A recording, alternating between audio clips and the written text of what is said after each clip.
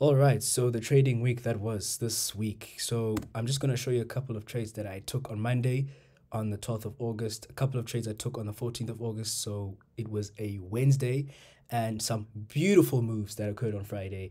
Overall, gold has been bullish, as you guys have known for a long time. And if you've actually been watching the videos that I've made, I've been showing this pair has been going to the long side for months now. And obviously, if you look at it on bigger time frames, it's been doing that for years. But specifically for the time frames that I trade, which are obviously lower time frames, it has been showing exceptional bullishness. And as you can see right in front of you, these are, as you know, the clouds of liquidity sketches that I always talk about and I draw a lot. If it's on Instagram as well. As you can see, this is from TradingView. These are these areas where I drew where people are likely looking to get short if prices had to return to those areas, because that's where liquidity is, i.e. liquidity as in orders in the market. So all these orders right here, in fact, obviously not all of them because it's only 16%, but imagine that people really think the same way, right? In fact, they do. People think the same way. So most people are going to be looking to get short if prices had to return to areas. People are martingale, they're averaging out. People are already in shorts and they are looking to take profit on those shorts, or they are adjusting their stop losses so they can continue being in those shorts. And that is creating liquidity. And that's why 62% of retail traders, or 62% of people on myfxbook.com, believe that this instrument is going short, even though it's showing bullishness for the longest time. It's been showing bullishness since about the 20th of February this year. And this is what you could see on the right side on this institutional sentiment, where on average it's just showing bullishness. It's just showing green on the intraday and the daily sentiment, which means that on the intraday, this was specifically on Monday, and this is on a longer time frame. So this is more on a weekly to monthly basis. So this actually identifies real trends and true trends within a market. And this is just specifically on gold. You can do this on any market. So that is where the liquidity is resting. So the anticipation is for prices to go even higher than these points over here. So prices are likely gonna go higher than these points over here. And that was what supported that bullish bias that I had on gold. And I've been having this bias for months now, just getting long on it and just taking it to the upside. And yes, you can short, but just keep in mind that most people, they short with infinite amount of leverage. So they just go short on something hoping that it would go short forever. And it's not proven to do that for the last few months, even a few years, even a decade. Gold has gradually increased in value for the longest time. So the chances of it going lower or going to lower prices is very unlikely. And even if it had to do that, prices on a bigger time frame would still reaccumulate itself for the next few years if that had to happen, and take prices even higher than the points that it created when it went down, if it had to go down. So let me just show you the trades that I had taken on Monday. So this is Monday's trades. So as you can see, I entered on a 1 minute time frame, and this is the 5 minute time frame. So this is the time frame where I would validate any sort of demand or any sort of supply that's coming in. And as you can see, it's just clear bullishness. Like you can see from these red and yellow and blue lines, these are moving averages. So what this is basically saying is, on average, price on this time frame is doing this, as you can see, and you don't even need a moving average lines. You can even just see it with your naked eye that this price is going up and up and up and up on this time frame. And the same thing on the 30-minute time frame, right? Yeah, you can see that this is just one bit of the 30-minute time frame, and that's this whole bit on the 1 minute time frame. So all time frames that I use are pointing to the upside. So that's exactly why I got involved. However, I think this trade that I took was a break even, where prices went in my direction. However, when I took the stop loss and put it above the order, or above this position, it actually came back and took me out at break even. So I actually did not make any profit on that, or I didn't make any loss on that. It was just break even. And the reason why I think it went in a break even direction is because these moving average lines are very far extended from each other. So this is probably an indication where I probably shouldn't have entered this trade, because what this is saying is, on average, prices are most likely going to fiddle in this area and then come back. And then when they come back, you're going to see the moving averages sort of like curve. The 10 minutes or the 10 period moving average sort of do this, because this is the 10 period, and this is the 20, or this is the 50, I think, and this is the 200. So this measures candles over 10 candles, and this one's 50 candles, and this one's over 200. So on average, the moving average lines are probably going to do something like this. And this is why I think this was a bad trade, and I think that's why it stopped me out, or it actually took me out of break even. Sorry, not stopped me out. But yeah, that's not really the best trade, but it was still going with the momentum of the trend. And as you could see, that's exactly what happened. It did take me out at break even over here, you could see. And just like I said before, prices pulled back to a point of equilibrium, or point where it had to average out. And you could see that the moving average lines, they are starting to equal, or they're starting to curve in, where they're not expanding and they're not moving away from each other. They're starting to come closer. They're coming closer, and that is actually when you get the best opportunities. And that's exactly why I took another buy trade again. However, it's still within this 30-minute expansion, because even the 30 minutes, these moving averages are very far from each other. So it's still most likely gonna move around, chop around this area, because this is a bigger time frame. So it's gonna do it like this on a bigger time frame, and this whole thing would look something like this on a lower time frame, right? It would look like this. It would be a short downtrend, or a short pullback on a lower time frame. So it still took me out of break even, this trade, I think. Yeah, it did. I think from this move right here, if I'm not mistaken. So even though it was going in my direction, it still took me out. So there were two trades that I had taken, which were buys, and they were both break even trades. So no profit on it, no losses on that. They were just break evens, right? And I still took another trade, because the criteria was still there for me to take a trade. And every single time I speak about this, the impulse, a bit of a correction, and it impulses out of the correction, and then you look to enter a trade. But I did it actually quite earlier on this one. Otherwise, the position would be much higher than what it's shown in the slide. So I actually took a buy on this leg, I believe around here. That's why the buy order is right here. So I bought this price point over here, and the price was fiddling around the 10 moving average line, and it was coming down, buying it back up, coming down, buying it back up, and it started to create a tight range over here where prices would still hold this blue line. So it will be above the blue line, and it's creating sort of a tight range over here. And the price broke out of that range, because on average, what is it doing? It's showing that it still wants to go higher.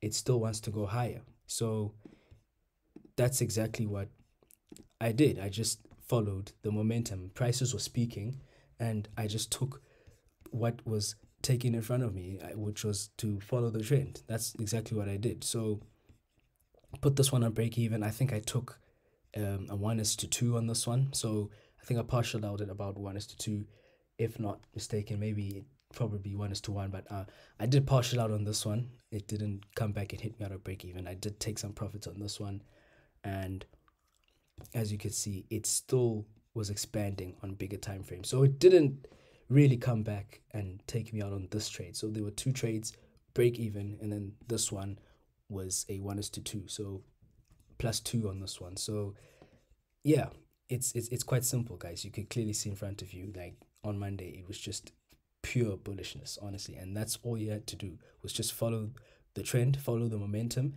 Prices are speaking. Even the moving average lines are showing you that prices are increasing over a period of time, meaning on average, it's most likely to increase.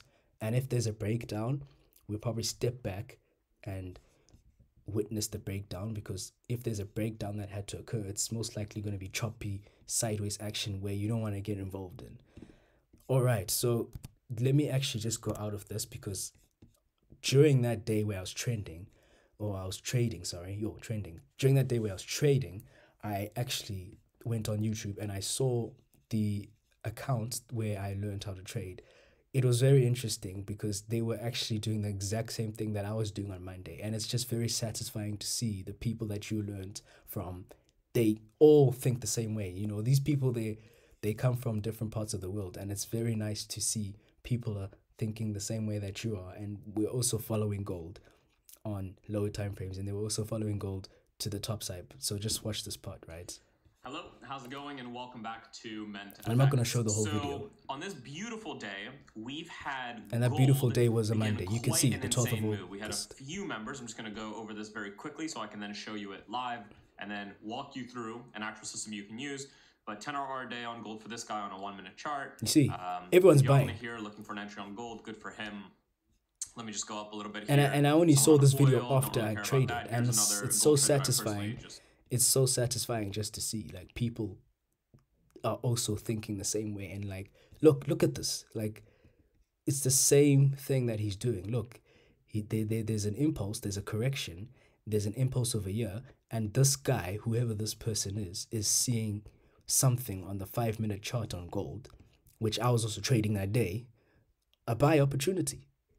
He took it right here and it started to expand and it started to go in his direction. But it's very satisfying just to see that, really. I know I've said it so many times right now, but like it's satisfying just to see people doing the exact same thing that you're doing, and we all think the same way. We all see the same models, the same movement of trend, the same movement of price action within a certain instrument. And like I said, this could be in any instrument. It doesn't have to only be gold, but gold is just one of the instruments that have been moving and have been trending for the past few months now. So yeah. Sent out, but this is one of the ones we're going to be breaking down today. Just going through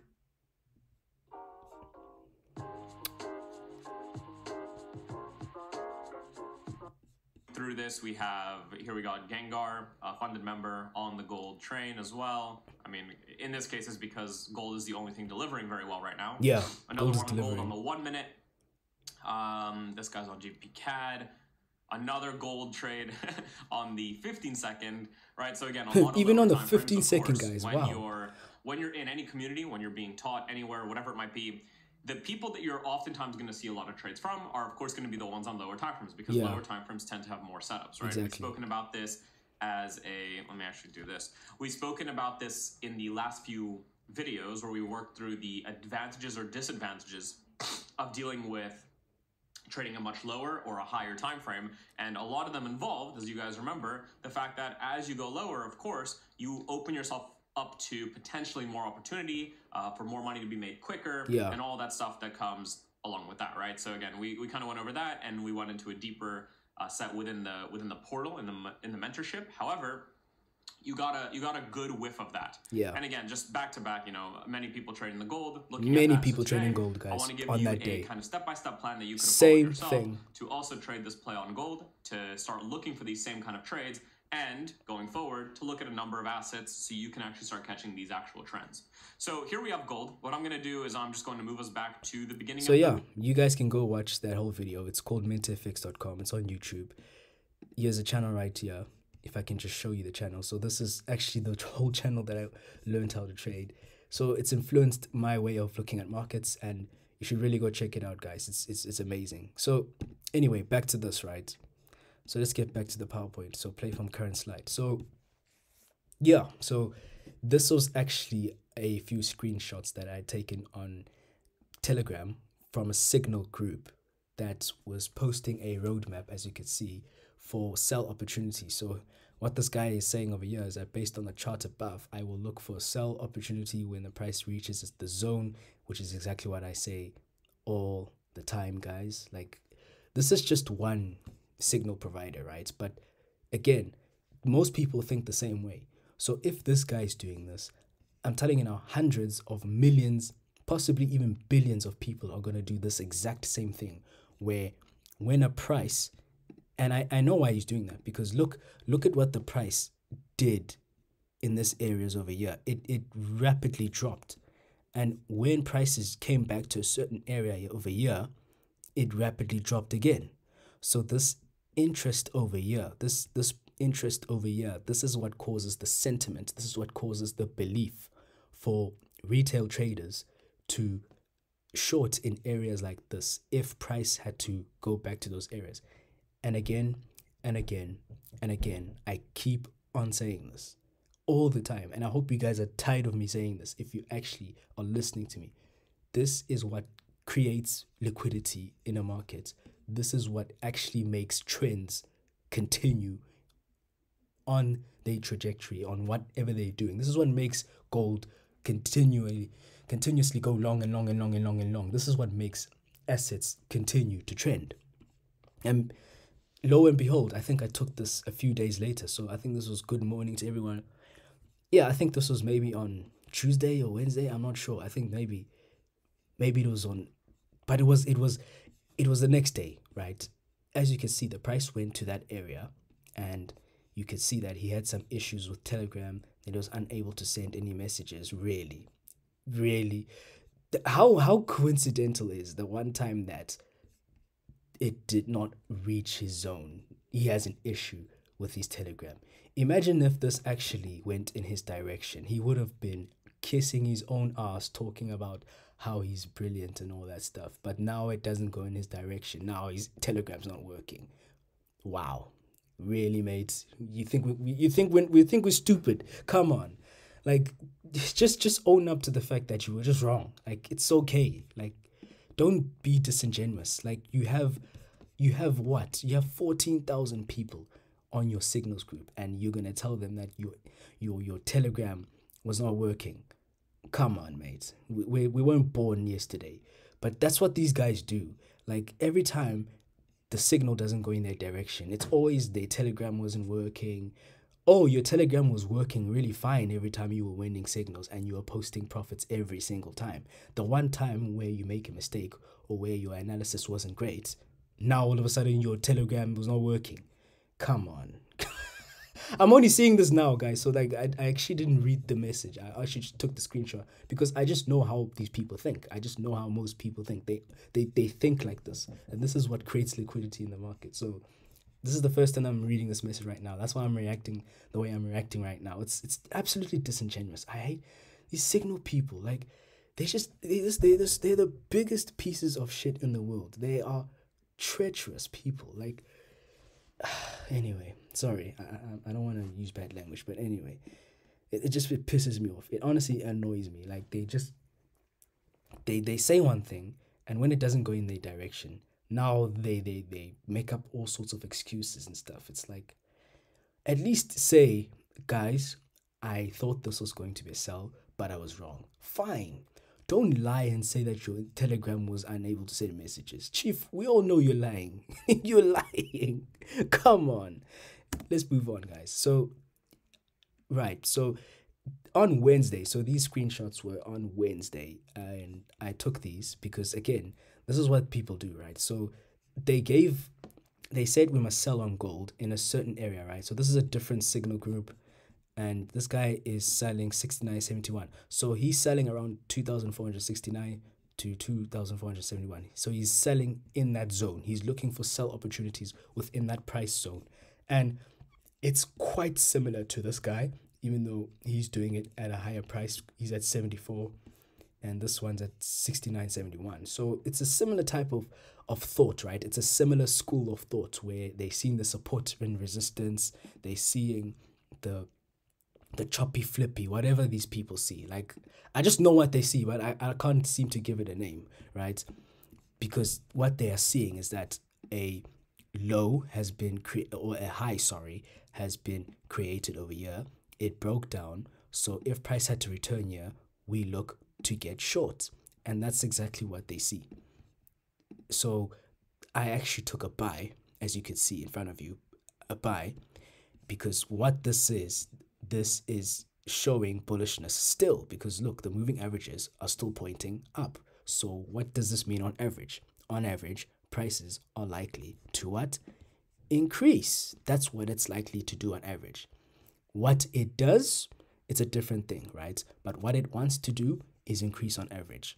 So the criteria was met again, where there was an impulse, there was a correction. I placed the trade, and the anticipation was for price to expand, which is exactly what it did. As you can see over here, it expanded from here, and it expanded even further, as you can see over here. So from about 70 to 71, all the way to 77. And this is exactly in those areas where they were looking to get short. They were looking to get short where the one guy was what, 69 to like 71, so it's round about here. And then the other guy was about 70 to 74, right? So in this area, they were all looking to sell, right? They were all looking to sell in this area. But guys, look at where the price is. You can see the time, right? 10:23, 10:31, and 10:44. Look at where the price is after that. It's at 77. And look at where his stop loss was. The stop loss was at 76. The stop loss was at 72. So this is exactly what I'm talking about, guys.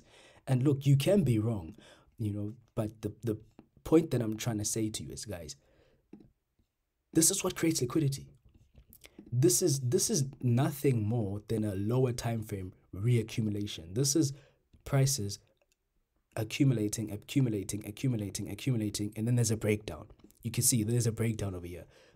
This is nothing more than reaccumulation to potentially take prices even higher than this zone, which is exactly what happened here. That's what a reaccumulation is.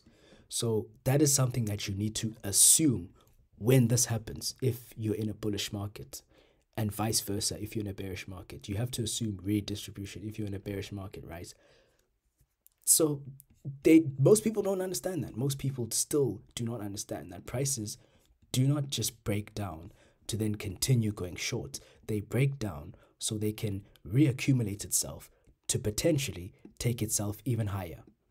And that's why big banks, people who lose a lot of money, their wife divorces them, crazy stories. Like, that's why banks and all these millionaires and all these stuff, they go broke overnight. It's because they don't understand that once a trend has established itself, once something wants to continue doing something, or once it's likely or it's proven to you, prices are speaking to you. It's continuously. And look, guys, this is Wednesday. Let's go back to Monday. Monday, it was still in and around this area. Monday, it was around 2,450. And then on Wednesday, it's where? It's on 2,470. So it never went back to 2,450. And even from Monday, those screenshots that I've shown you, people were still looking to get short. And prices did not return to the 2,440 level where it opened on the Monday. And it was at 2,470 on the Wednesday. And they were still looking to sell. And this price just kept going higher and higher and higher and higher and higher. It just keeps going higher. It just keeps going higher and higher and higher and higher and higher and higher. And for some reason, when prices tend to do this, right? So let me draw it again, right? So when they goes higher and higher and higher and higher and higher and higher, in these areas, people look to get short. People look to get short. People look to get short. People look to get short. People look to get short. And this is what creates clouds of liquidity. This is what creates real liquidity, where over time, prices would do this and just boom, it would explode and just liquidate all those people. People would lose money. People would throw all their life savings at that one trade, thinking it's going to go short, when it's proven over a period of time that it's not done that. The prices have not decreased at all. It's just increasing. And you could see that's exactly what happened. Now, this trade was on Friday, right? Where I actually, again, it's the same thing. Like, really, this is actually another reaccumulation. reaccumulations happen all the time. They happen. This is on a 1 minute time frame. Reaccumulations happen on bigger time frames. They happen on all time frames. It's fractality. So again, prices accumulated and then it broke down, but this breakdown is nothing more than reaccumulation. It's just gonna take itself even higher, and that's exactly what happened. And I bought because there was an impulse and a bit of a correction, and I took the trade, as you can see, in the anticipation, right, for prices to expand and go higher. And I believe that's exactly what that trade did, is because I actually took that trade in around this area over here, and I think I protected this low. And look, guys, pay attention to this. It never returned to this low over here. Look at the price over here. For 1 minute, this is where the price was. I'm actually going to draw a line so then you guys can actually see what I'm talking about, even though some of you guys can see it already. But look at this low over here. Now let's draw a line, right? So it's around this area, 2,458. Now the price is left at around 10:30 in the morning at that time. It left that area. This is where the price was. Boom, boom, boom. Chop. Now I want you to pay attention to something. In this period of time, right? Did the price ever go back to 2,458? No, it never. It went there at 10 o'clock in the morning, and it has never been back there ever since. So this is what I'm talking about. This is a sign of bullishness, where lows are continuously being made. There's a low that has been made. There's a low that has been made. There's a low that has been made. There's a low right here.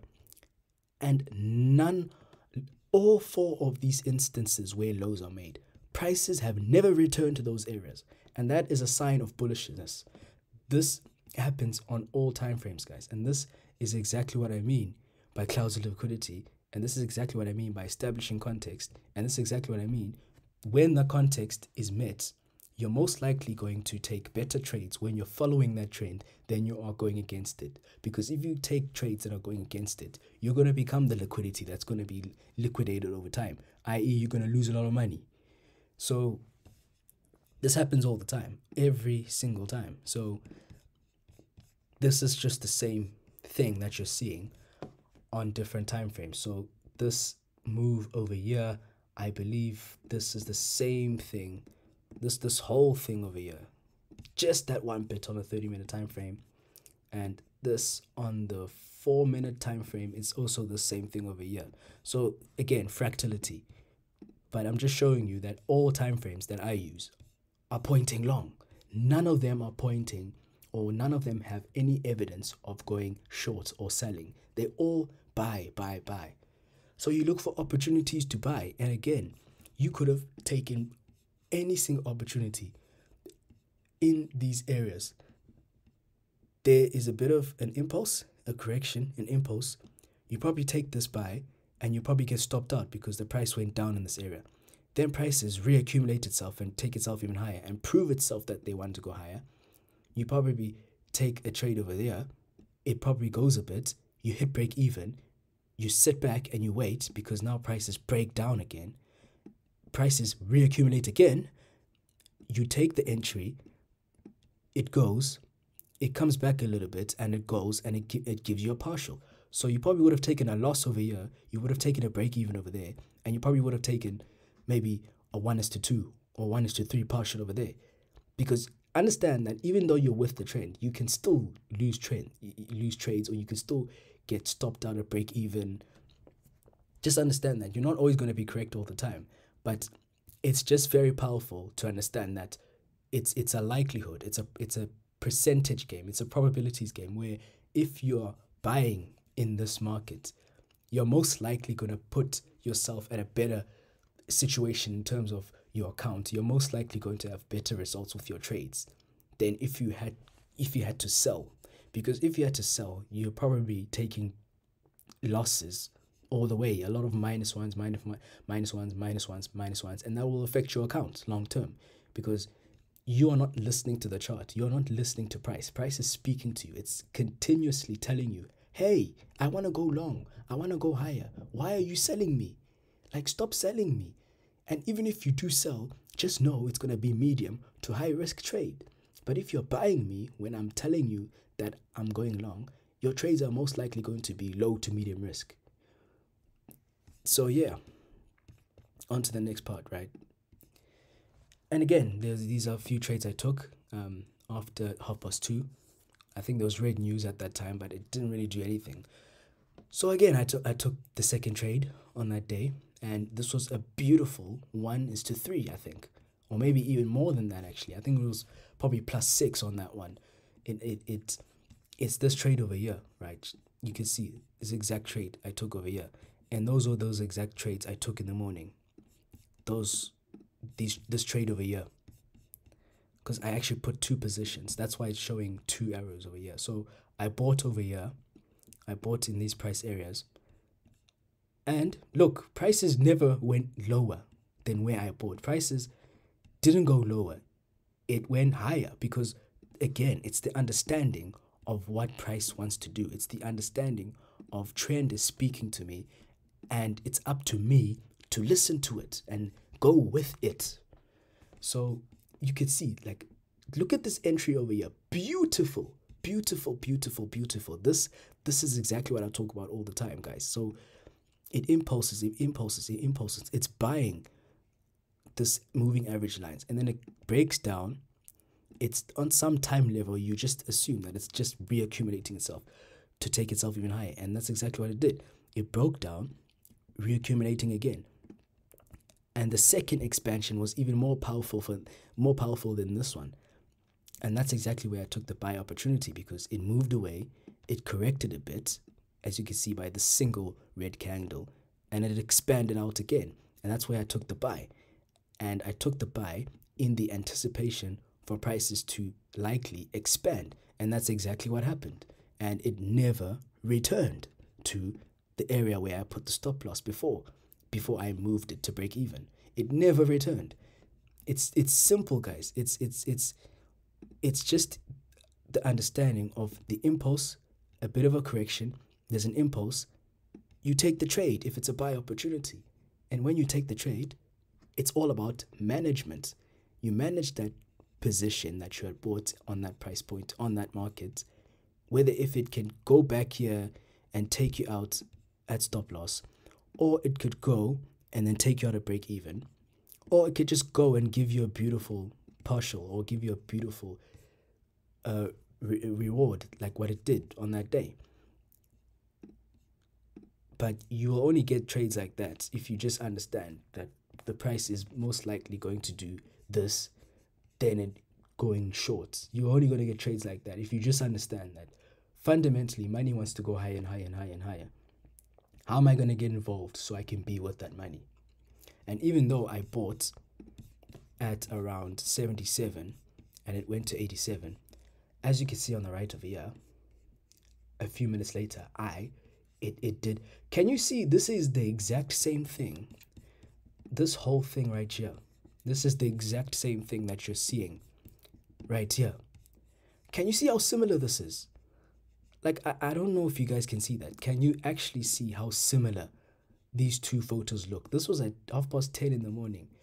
But the fractality, the understanding of what you're looking for, and if what you're looking for is occurring, and you understand that, okay, this is what this thing looks like, and you know what you're looking for because it's within a trending market, its prices are moving that day, I am going to execute the trade. Can you see how similar this looks to that one there? So I took the buy opportunity again because it's showing the same thing. And I bought at 91 or the 90 level.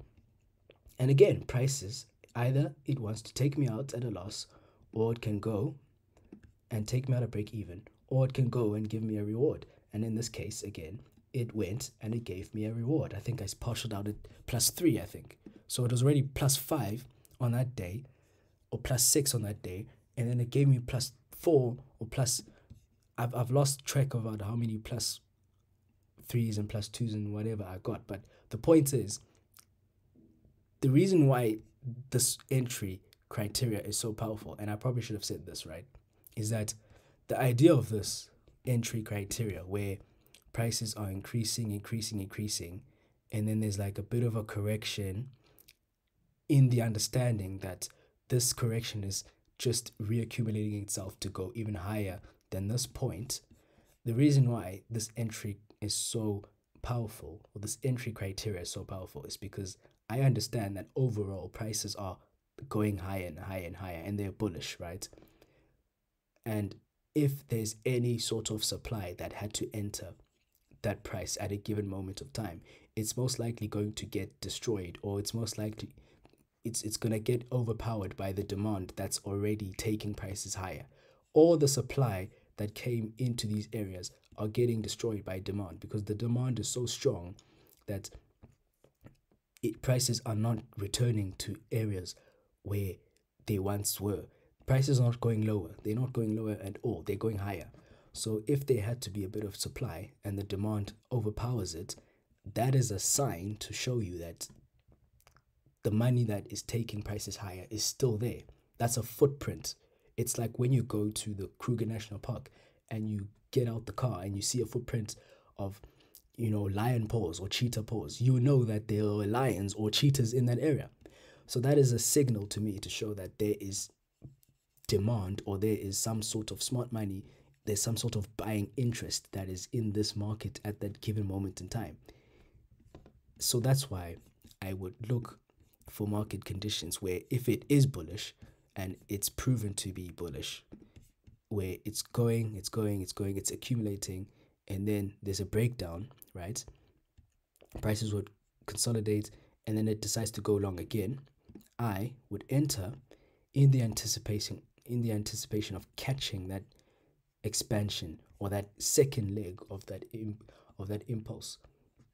That's actually the whole psychology behind the entry criteria. It's just understanding that supply came in, and that supply is getting overpowered by that demand, because the supply that came in is not enough to take prices lower, but the demand is so powerful enough to take prices higher, and it's going with that demand. And that's why I caught trades like this. That's why you can catch trades that just go in your direction, and they never go into drawdown, they never go into losses, they just go. So you can see over here, it absolutely just went, even though these were the same buy trades that I took, there was probably more selling in this price section over here than there is over here, because look how prices just moved away from this area. But prices took a while to move away from these areas. So that's just the understanding of why this entry criteria is the entry criteria I use. And that's why the entry criteria is so powerful, is because it sets you up in positions where you can find trades like this, where if you had to anticipate a long extension of, or a long impulse where prices just move away from an area and they never come back, this is powerful, because you understand that once supply comes in, and if demand overpowers that supply, it's most likely going to overpower that supply once, or if it's proven over a period of time to go higher. If it's proven over a period of time to go higher, and supply comes in and demand overpowers that supply, it's just going to continue going higher and higher and higher. So yeah, same thing again. I took more trades again. It's the same concept all over again, and you can see just the final bit over here. Just ignore Mark Goldbridge over here. I was watching Man United and Fulham that night. It's the same thing, guys. Like, look, there's a low over here, there's a low over here, there's a low over there, there's a low over there, there's a low over there, there's lows over here, there's a low over here. And look at these lows.